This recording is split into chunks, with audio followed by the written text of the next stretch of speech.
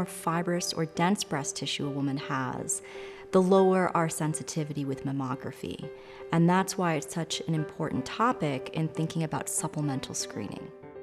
When breast density gets high enough to obscure a cancer, we have difficulty detecting it. So mammography can fail in a significant portion of women to find their cancer. So I think the other benefit for patients is they're getting a supplemental screening that doesn't involve radiation. And it's involving a second technology, which I think is an advantage. To use the best of ultrasound and the best of mammography together really gives you an ability to completely evaluate the breasts in a holistic sense.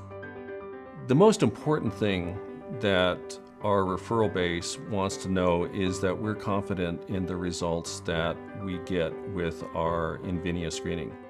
The screening indication given by the FDA for this is an indication for them that the techniques that we're using are the very best available to detect breast cancers and to minimize callbacks.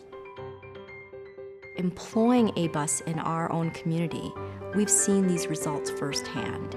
We've seen cancers that were detected on ABUS, that were invisible on the mammogram, and being able to find node-negative invasive cancers in these patients really impacted their care and their treatment options. Well, the clinical benefit of ABUS is finding the cancers that mammograms miss.